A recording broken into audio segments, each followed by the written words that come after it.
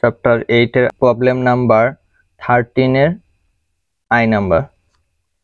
এখানে বলছে x square plus Y square is equal to 50 এর চিত্র একটি বৃত্ত যা বৃত্ত সি যার কেন্দ্র মূল বিন্দু এবং ব্যাসার্ধ √50। এখন বলছে বৃত্তের ভিতরের ধনাত্মক পূর্ণ সংখ্যা স্থানাঙ্ক বিশিষ্ট বিন্দুর সংখ্যা নির্ণয় করো।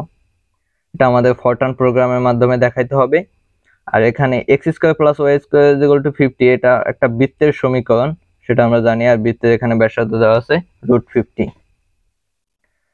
এখন এটা নির্ণয় করার জন্য আমরা তো প্রথমে ডু দ্বারা কাজ শুরু করি, কিন্তু ডু এর আগে এখানে আমাদের ইন্টিজার নিতে হবে।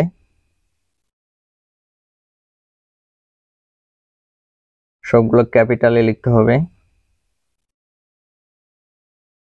ইন্টিজার এখানে কি কি আছে? ইন্টিজার এক্স এবং ওয়াই।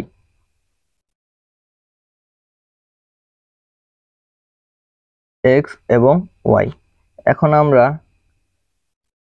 একটা initial value K is equal to 0 নিয়ে নিলাম। এখানে I J K L M যে কোনো কিছু নেওয়া যাবে।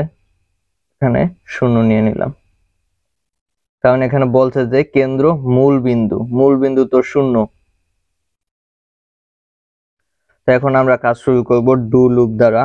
ডু লেভেল নাম্বার যে কোনো কিছু নেওয়া যাবে, যে কোনো একটা সংখ্যা।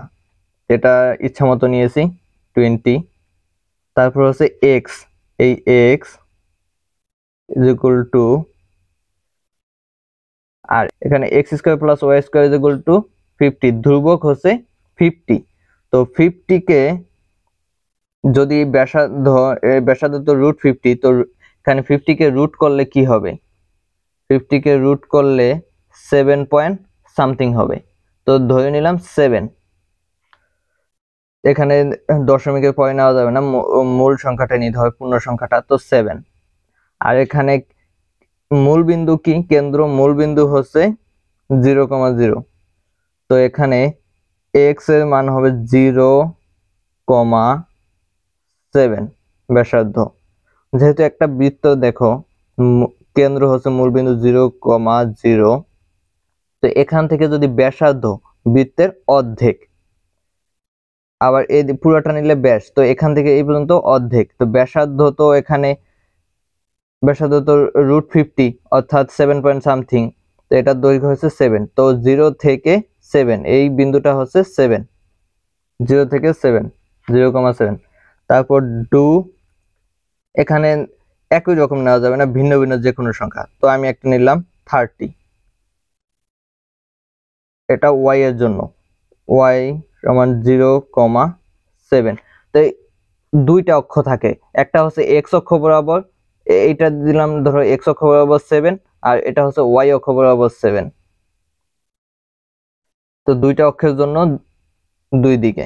তো বৃত্তের ব্যাসার্ধ তো সব দিকেই সমান। তারপর হচ্ছে আমরা এখন শর্ত দিব। ইফ, কি শর্ত দিব? এক্স এর স্কোয়ার থাকলে ডাবল স্টার হয়। X double star 2 plus Y square, Y double square জন্য ডাবল স্টার 2। যদি x square plus Y square less than LT, তো এখানে কমা না, ডট। LT দ্বারা কি বোঝায়? Less than. আর শর্ত দিলে দুই পাশে দুইটা ডট হয়।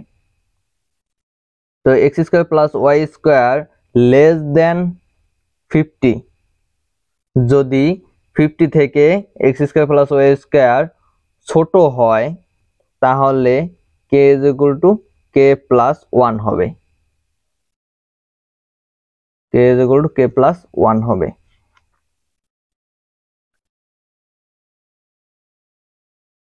কন্টিনিউ। এখন ওয়াই যেটা নিয়েছি, লাস্টে যে কাজটা করছি সেটা আগে লিখবো, এটা আগে লিখবো, তারপরে লিখবো এই 20। 30 কন্টিনিউ, তারপর 20 কন্টিনিউ।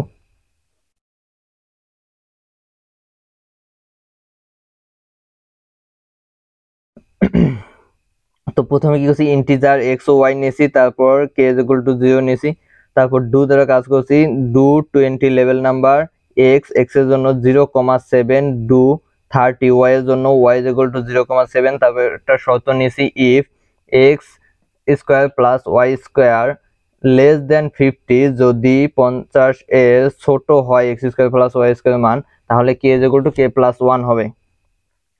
তো K is equal to k plus 1 হবে, তাহলে এই শর্তটা যদি মানে তাহলে 30 কন্টিনিউ হবে এবং 20ও কন্টিনিউ হবে, আর যদি এই শর্তটা না মানে তাহলে 30 আর 20 কন্টিনিউ হবে না।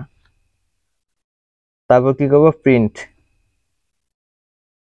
প্রিন্ট সবসময় স্টার এক্স কমা দিয়ে তারপর যেটা প্রিন্ট করব সেটা, কাকে প্রিন্ট করব, কে কে কে কে তারপর আমাদের কাজ শেষ, প্রিন্ট হয়ে গেলে স্টপ ইন্ট। আশা করি বুঝতে পারছো।